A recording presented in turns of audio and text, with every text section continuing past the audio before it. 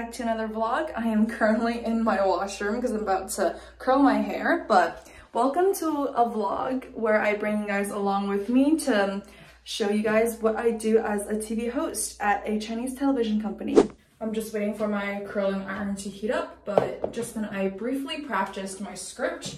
I usually practice on my iPad, like when they send me the script for voiceovers as well as tags. I would usually like airdrop it onto my iPad, and then I would put it in good notes, and then I can start editing like this. I would put a lot of like words on it and then highlight the stuff that I don't know or things that I have to like speak up more. Just then I did some practice. Took around an hour to really read through everything and making sure that all the words that I'm reading off is correct with the pronunciation and how to read it and the tone and everything, because I feel like Cantonese is actually quite hard in my opinion, even though like my first language is actually Cantonese. Like I was born in a Cantonese family, but then as I started to learn Mandarin and then came to Canada, I realized that Cantonese wasn't really like my best language anymore, and I realized that I really need some practice on that. So with that being said, this is the perfect opportunity.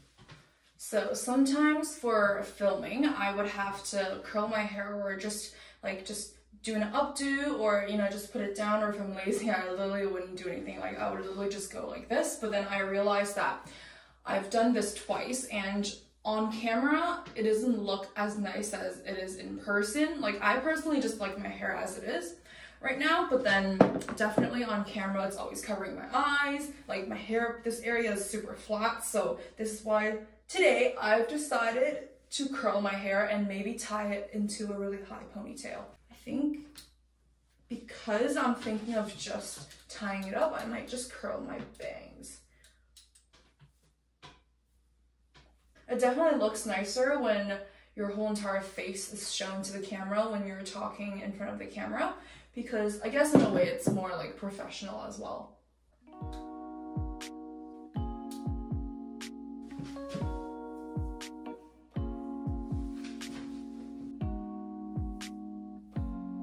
Does anybody else do this? I feel like this is like the best, easiest, fastest way for me to tie my hair into a high ponytail.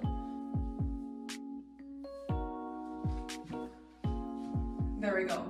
I know it looks really tall, but then I realized that when you're on camera, this is honestly the best hair for you to make your face smaller, to look prettier. I feel like even in person it looks pretty nice. No? I like it. Okay, now that we finished our hair, since we're getting ready, other than hair and makeup that I'll be doing at Fairchild TV and also outfit, the next most important thing to finish the entire look is jewelries. This video is sponsored by Ana Luisa. They offer long-lasting, tarnish-resistant jewelry essentials you can feel good about wearing. All of their jewelry pieces are 100% strength and humidity tested. The brand is carbon neutral and climate neutral certified from packaging to the products because they care a lot about the impact on the planet. Their designs are unique and will make you feel empowered, elegant, and at your finest. There are so many different styles and designs of jewelry, and most definitely you can find something that will catch your eye. Every piece is super easy to wear and can easily be assembled. They craft high-quality jewelry pieces at very affordable prices. They have so many different and unique styles, from earrings to necklaces and bracelets and many more. You can even select the type of material of the jewelry that you want. They offer free and fast US shippings and returns and affordable worldwide shipping as well. All of their products are backed by a 2-year warranty, so you can feel safe with purchasing and wearing their jewelry.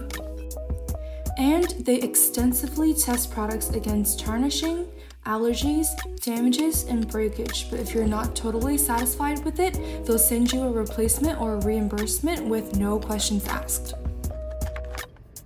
With that being said, make sure to check it out by clicking on the link in the description box and use my code AthenaChen20 to get a 20% off your purchase. Now let's get back to the video. I still have around about 1.5 hours for me to do everything, and well, I feel like I definitely have enough time. I think I'm gonna practice my script maybe 2 or 3 more times. But yeah, right here, let's go. 7月14號係法國嘅國慶日，攻陷象徵封建統治嘅巴士底監獄，揭開法國大革命序幕。Hard.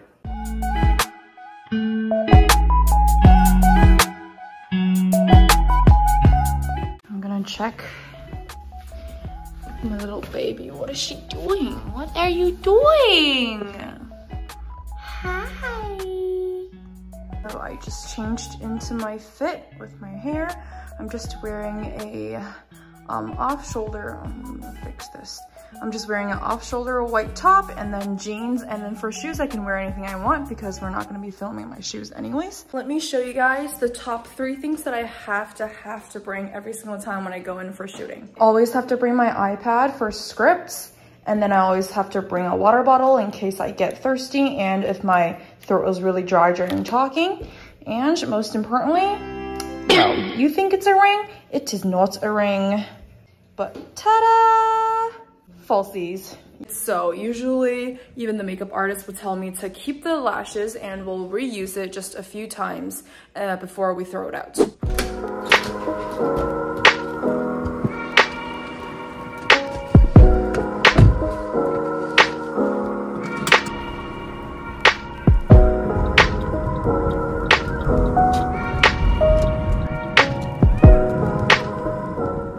Just arrived at the company. It's right behind me. I'm just gonna park my car and head right in.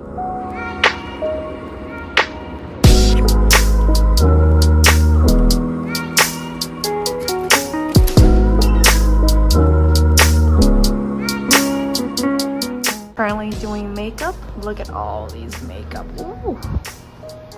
I'm still waiting for my makeup artist because she went in there. I just got my eyeliner and my eyeshadow on.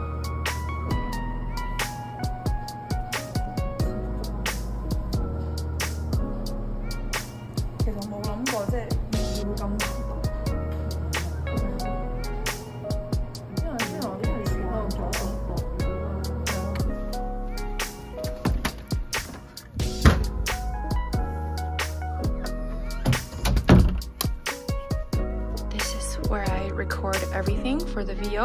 Let's get started.7月14號係法國嘅國慶日。7月14號係法國嘅國慶日。呢一日又被稱為巴士底日。1789年嘅7月14號，法國民眾攻陷象徵封建統治嘅巴士底監獄，揭開法國大革命序幕。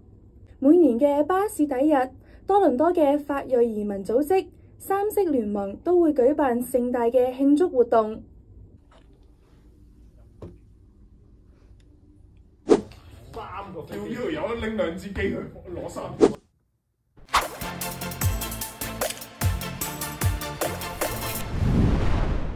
每年嘅法國國慶日，居住喺多倫多嘅法裔移民都會舉辦盛大嘅慶典。佢哋早前就喺市中心嘅釀酒廠區舉辦巴士底日慶祝活動，俾大家體驗地道嘅法式風情啊！7月14號係法國嘅國慶。